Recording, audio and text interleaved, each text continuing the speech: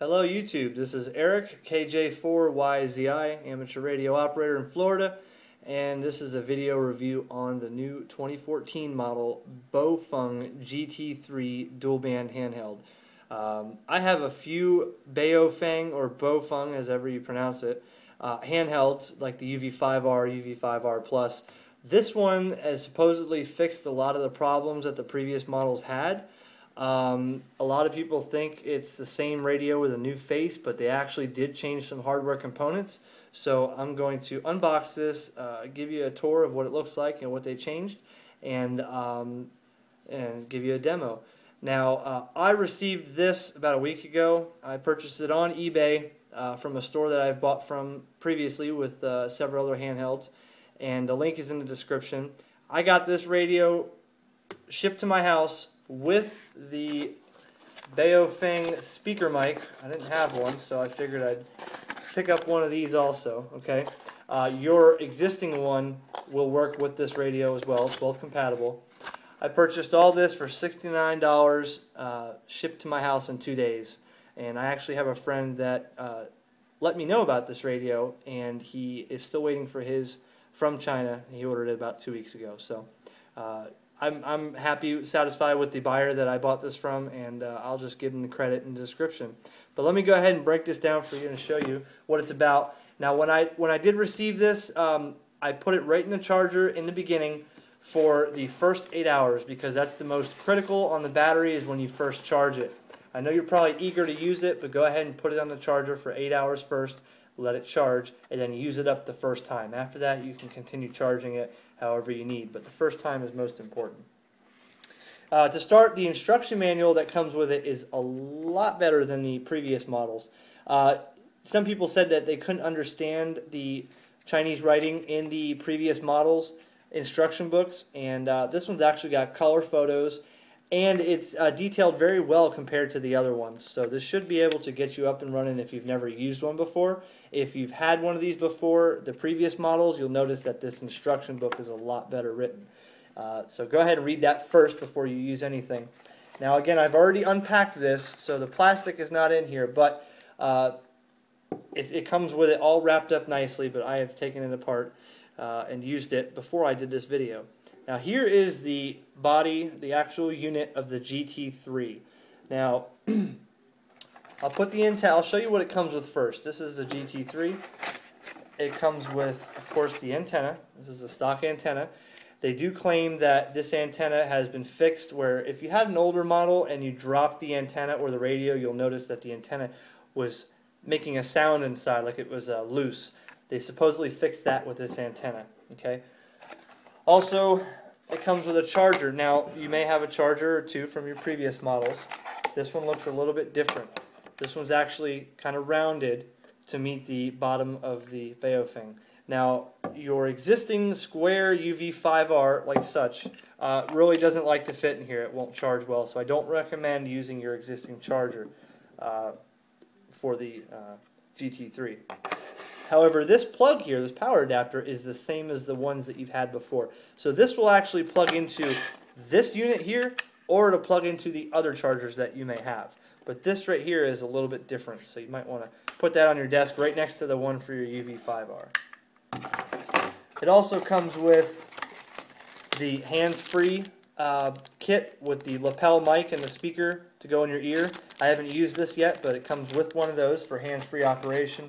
It also comes with a belt clip, which I haven't put on yet, okay? But it comes with the belt clip. The screws are on the back of the radio, and you take these two screws out, you screw this belt clip on, and you're done, okay? It also comes with the wrist strap here that I usually always put on my radios here so that you don't drop it when you're using it. Very good to have. So I'll start with the radio here. Now this is what it looks like compared to the UV5R. Now the buttons are in the same place.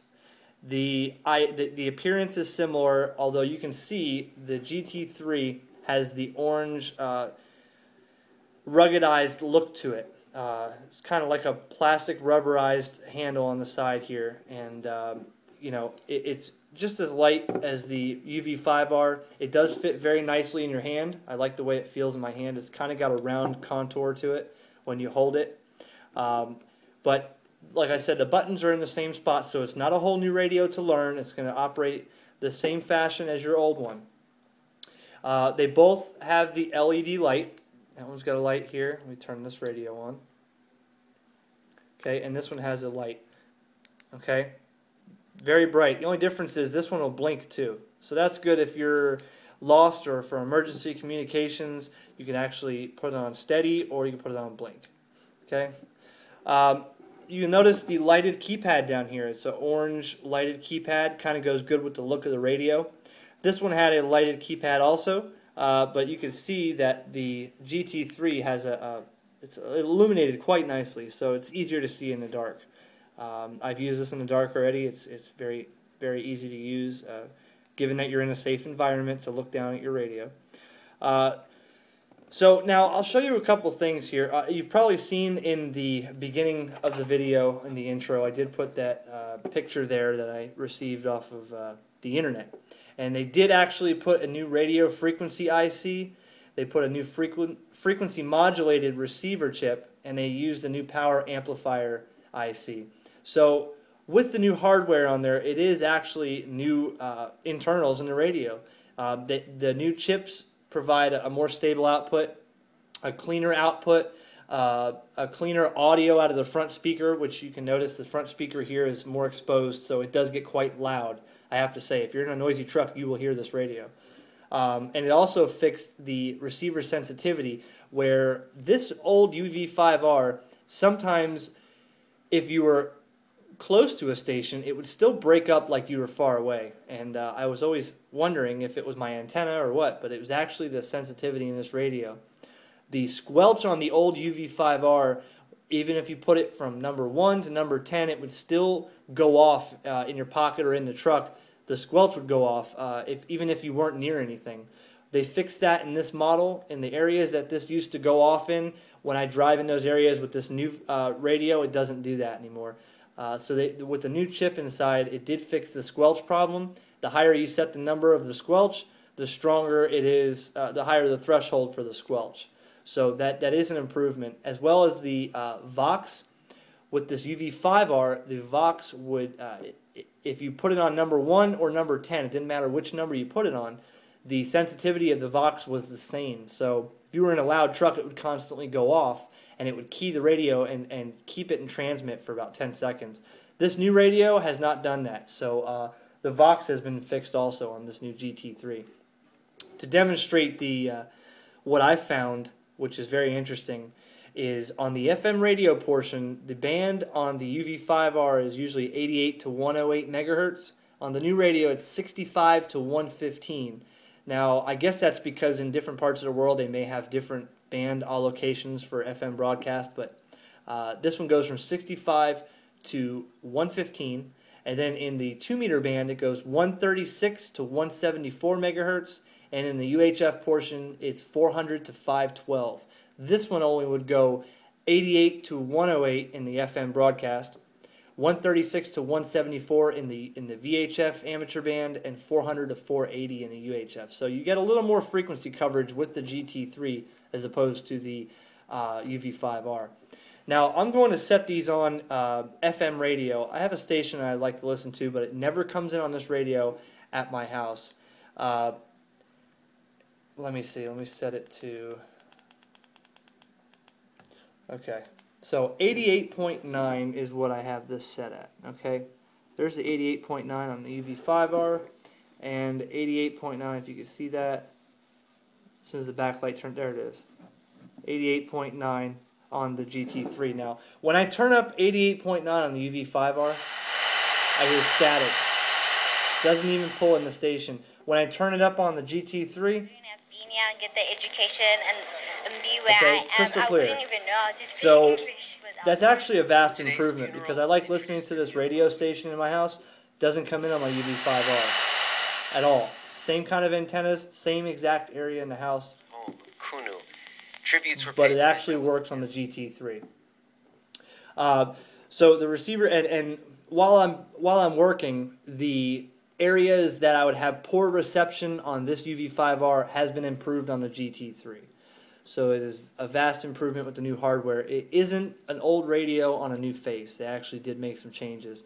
I'm curious to see if they'll make additional models with the GT3, but it will do for now. This is a very, very nice radio.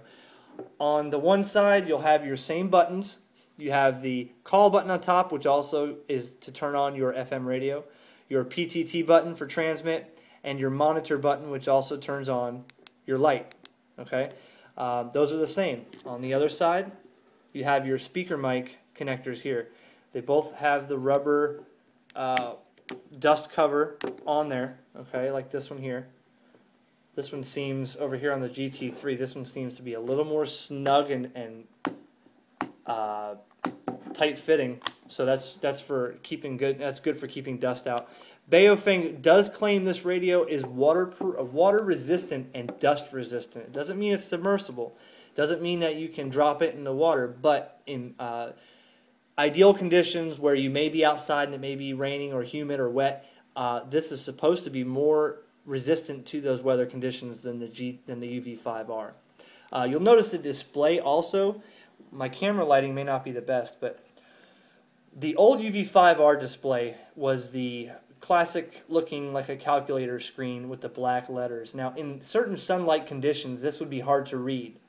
The GT3 has a black background with the white segment letters. Now the GT3 doesn't have the purple, orange, and blue colors on the screen that the UV5R has, but it has one color for the backlight. One color for the backlight that does, and my camera won't really see it, but it does make it good in outdoor conditions to see the screen. Another feature I've noticed is that with the UV5R, when I transmit for 2 or 3 minutes at one time, this radio would heat up really good, and it would make the screen turn black like you left it in the sunlight. It would discolor the screen with the heat dissipation from you transmitting.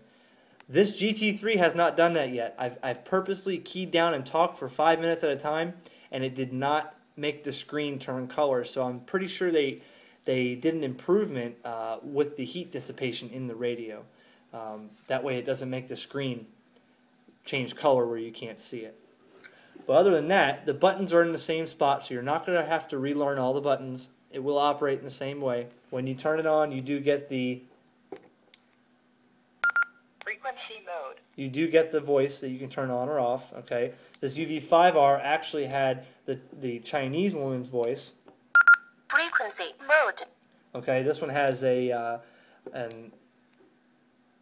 frequency mode. So a different voice. You can turn the voice off. I choose to leave it on.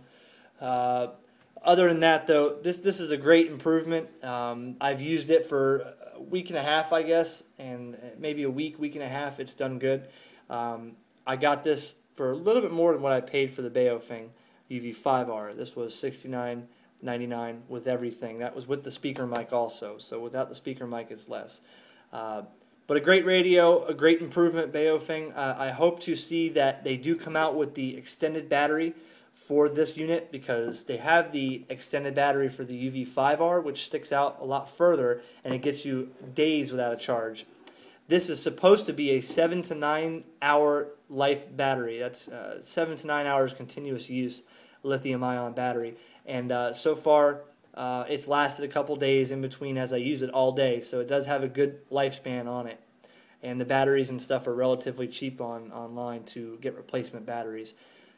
So we'll wait and see what happens. Maybe the GT3 comes out with a new model that'll be upgraded from it. That would be a good thing. Other than that, this is a great radio. So thanks for watching my video. I hope it was informative for you. I hope you enjoyed it. You can leave a comment in the bottom if you'd like, and let me know how you liked the video and how you like your radio if you bought one yourself. This is Eric, KJ4YZI, and we are QRT 73.